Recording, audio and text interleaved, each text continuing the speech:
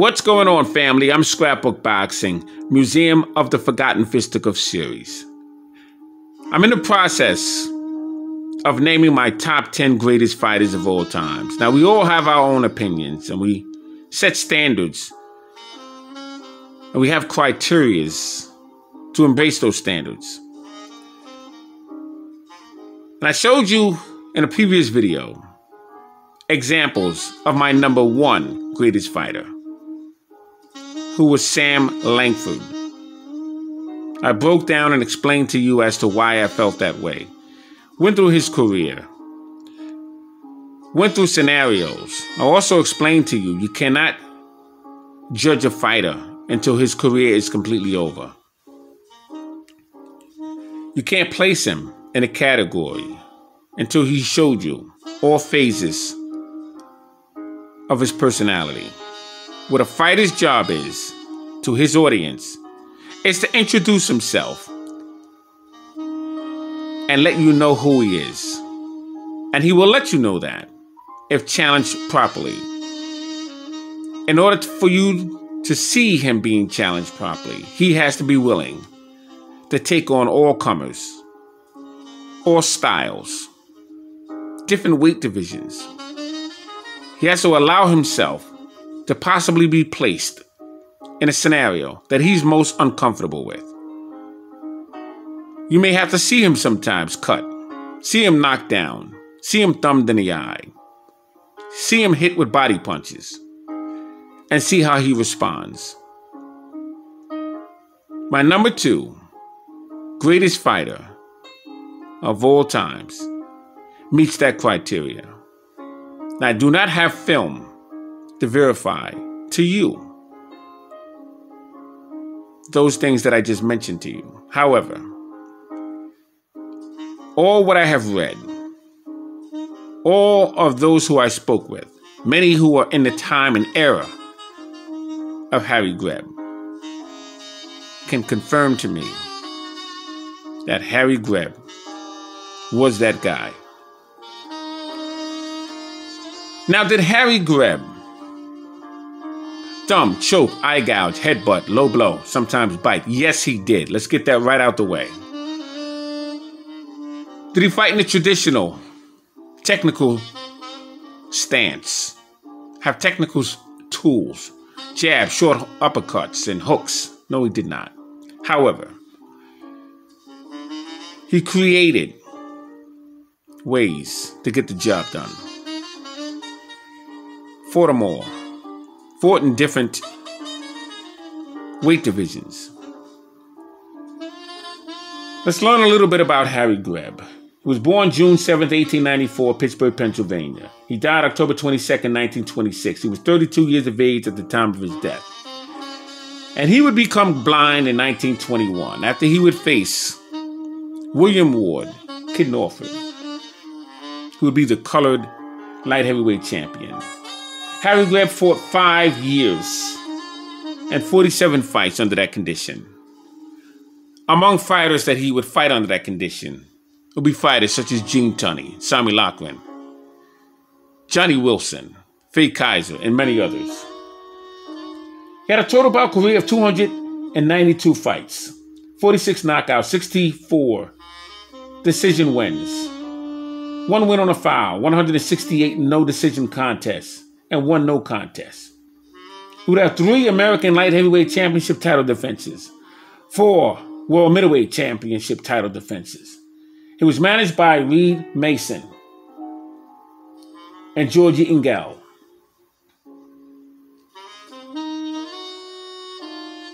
Harry GREB was absolutely amazing. He was knocked out by Kid Graves. He was a middleweight. December 16th, 1915 in Pittsburgh, Pennsylvania. But he wasn't actually knocked out. It was in the second round. He would break a bone in his arm and he couldn't continue. By the way, he had 22 fights that year. Began his career in 1913. He was stopped by Joe Chip, who's the brother of George Chip. George Chip was a world middleweight champion. He would take the title away from Frank Klaus. But Joe Chip was in the corner of Jack Dempsey, 1919, Toledo, Ohio. Jack Dempsey was fighting Jess Willard for the World Heavyweight Championship title. By the time that fight was over, after 4 rounds, Jess Willard was beaten to a pulp. Now, Jack Dempsey's right hand would be known as Iron Mike because the plaster of Paris that was alleged in his glove. Well, I mentioned to you that Joe Chip was in the corner of Jack Dempsey, and Joe Chip had knocked out Harry GREB. He was senseless, unconscious. He didn't know where he was. And up until the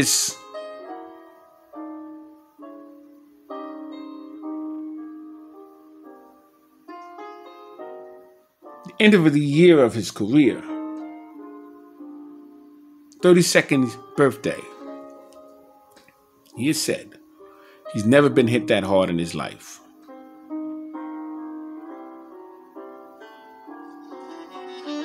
Two months later, Harry GREB would face light heavyweight Walter Monahan, February 26, 1916. 6 round, no decision contest. Fought him in Pittsburgh, Pennsylvania. He would have 19 fights that year. Walter Monahan was in the corner of Jess Willard, July 4th, for the World Heavyweight Championship title. And he noticed that there was something strange about the sound of the right hand that landed on the man who he represented that night. That was Jess Willard. He said it was a thudding sound, not a traditional popping sound.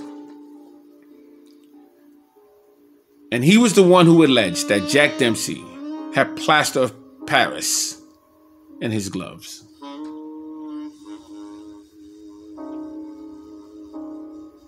Well, Walter Monahan was an opponent for Harry GREB.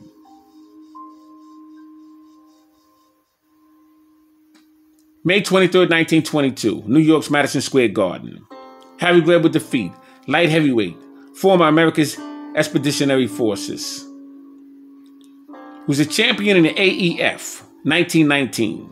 And his name was Gene Tunney. Defeated him in 15 rounds, and he would win the America's Light Heavyweight Championship title away from Gene Tunney. August 31st, 1923, defeated world middleweight champion, Harlem's New York, Johnny Wilson. Defeated him in 15 rounds in the New York Polo Grounds. Gene Tunney defeated Battling Levinsky, January 13th, 1922, New York's Madison Square Garden. It was 12 rounds. It was for the America's Light Heavyweight Championship bout. After the 4th round, Gene Tunney would mean business. He would become the America's Light Heavyweight Champion. Johnny Wilson defeated St. Paul middleweight Mike O'Dowd, Boston, Massachusetts, May 6, 1920. Defeated him in 12 rounds. Harry GREB was a carbon copy of a Tasmanian devil. He would come at you at all angles. He was a win at all costs, regardless of rules. That's why he fought in states such as New York 27 times, Pittsburgh 104 times, Maryland 5 times, St. Paul 5 times, Canada 1 time, and so on and so forth. He faced 47 fights with one eye. He would take on Kid Norford, 1921. He would also face Jeff Smith, Tommy Loughran, Tom Gibbons, Gene Tunney, Johnny Wilson, Mickey Walker, Jimmy Slattery, Jeff Smith. He had 13 title defenses between the America's Light Heavyweight Championship and the World Middleweight Championship.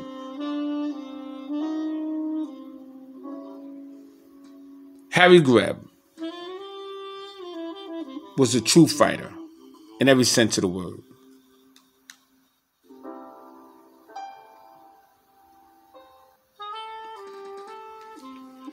Between 1917 and 1922, he beat in the ring with Jeff Smith 7 times. Jeff Smith was known as the Bayonne Globetrotter. If you want to test yourself, you want to find out what your skill set is, get in the ring with Jeff Smith. He's very underrated. I have my top 10 most outstanding middleweight. He was a phenomenal fighter. He was originally from Brooklyn, New York, and he would reside in Harlem, New York. He would get better sparring. He would spar many rounds with Johnny Wilson from Harlem, New York, and they would spar at the Athletic Club. Be in the ring with Faye Kaiser 9 times. Harry GREB would be in the ring with Joe Burrell 4 times. Between 1914 and 1919. Between 1915 and 1919, he'd be in the ring with Billy Misk 3 times. Billy Misk was also from St. Paul's. And the story with him, he would have Bright disease and told by a doctor that he'd be gone in just a few weeks. Well, that didn't happen. Billy Misk would go on and fight several more fights. In his last fight, he would take on Bill Brennan because all he wanted was a Christmas for his family. And that he would do, he would defeat Bill Brennan, although he was frail and very weak at this point. But it meant so much to him to provide his family with the greatest Christmas that he could ever provide for them. And they would come downstairs that morning and they would have Christmas gifts up to the ceiling. A pine-smelling Christmas tree. All what Billy Misk had ever wanted for his family. That New Year's, he would have to be rushed to the hospital. And it would be there where he'd be pronounced dead. Between 1917 and 1919, he'd be in a ring with Mike Gibbons, St. Paul Phantom, 2 times. Mike Gibbons, another underrated middleweight. Fantastic middleweight, I might add. I also have him. My top middleweight fighters. Top 10 of all times. Between 1922 and 1925, he'd be in a ring with Gene Tunney 5 separate occasions. Between 1925 and 1926, he would take on Theodore Tiger Flowers 3 times. He would take on Battling Levinsky, Jack Dillon, Tommy Loughran, Gene Tunney, Jimmy Slattery, Maxie Rosenblum, Kid Norfolk, all light heavyweight champions. He'd take on Al McCoy, Johnny Wilson, Frank Klaus, Mike O'Dowd, George Chip, Theodore Tiger Flowers, Mickey Walker, all middleweight champions. Be in the ring with contenders such as Tommy Gibbons and Jeff Smith, Billy Misk, Mike Gibbons, Roland Todd, Ted Moore, Powell Moore, and Powell Reed, Allentown Joe Gans, Leo Florian Hook, Mike O'Dowd, and Zulu Kid, Al Roberts and Clay Turner, Silent Martin, and Chuck Wiggins, Bob Mohar, Bill Brennan, Tommy Gibbons, Soldier Jones, Ed Gunboat Smith, Captain Bob Rofer, Brian Downey, Soldier Buck, and Jack Burns. When you want to judge a fighter, you need to make sure that his career is completely finished. Look at the time in which the man came, what was available to him, what opportunities he did not take, why he didn't take them. Look at the opponents that he faced. What was their modus operandi? Who did they fight? How did they fight them? And then you make your own judgment call. Mine's is Harry GREB as my number 2 greatest fighter. May 23rd, 1922, New York's Madison Square Garden. Defeats light heavyweight, former America's Expeditionary Forces. Gene Tunney, 15 rounds. And Gene Tunney would win that title from battling Levinsky.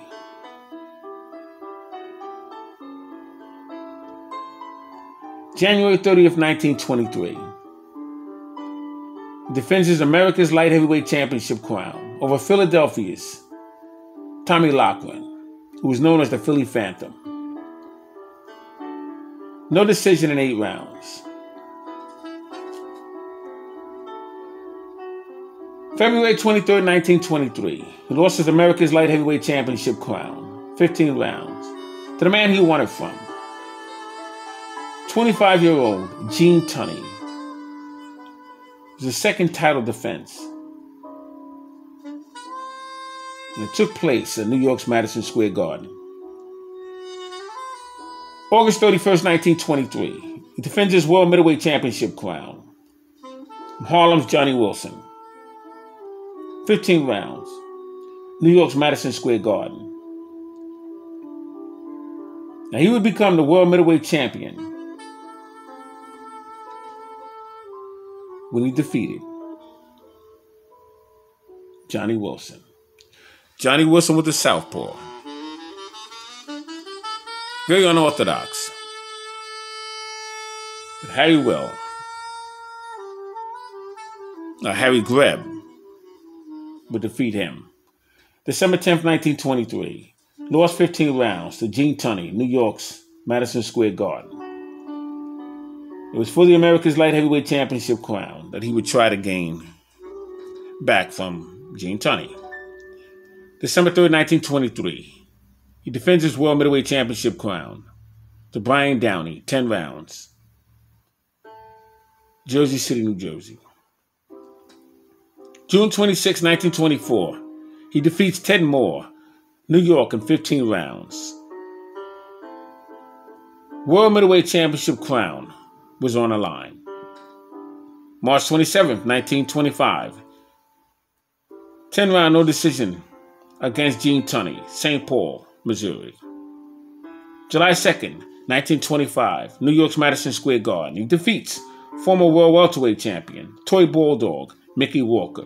15 rounds at New York's Madison Square Garden. Now, the thing about Mickey Walker, Harry GREB and Mickey Walker would go to an Irish pub. They would hang a few up, toss a few back.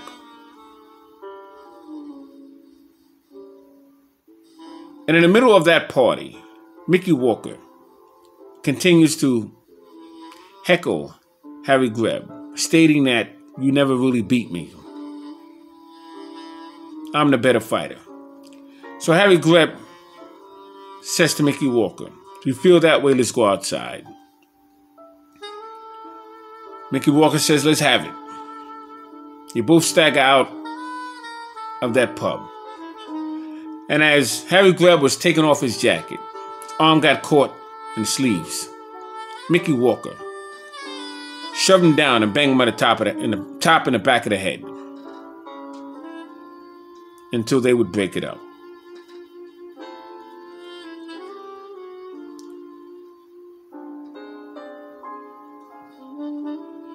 July 16th, 1925. 10 rounds, no decision.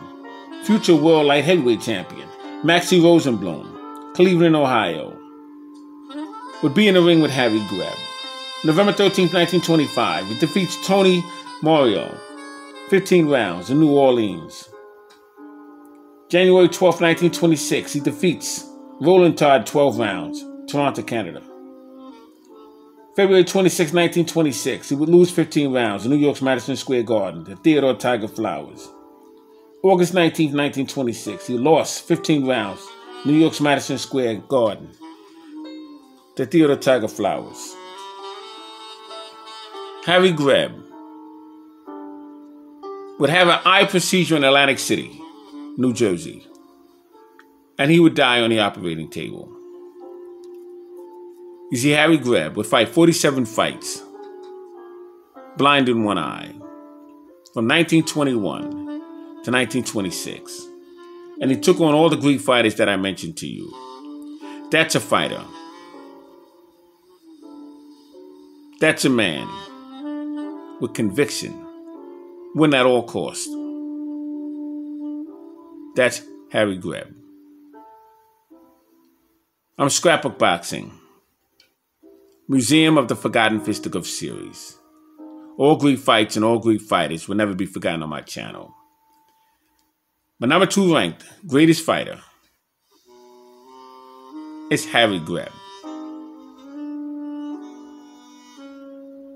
Look out for my number 3 greatest fighter in the next video, right here, on the Museum of the Forgotten Fisticuff series.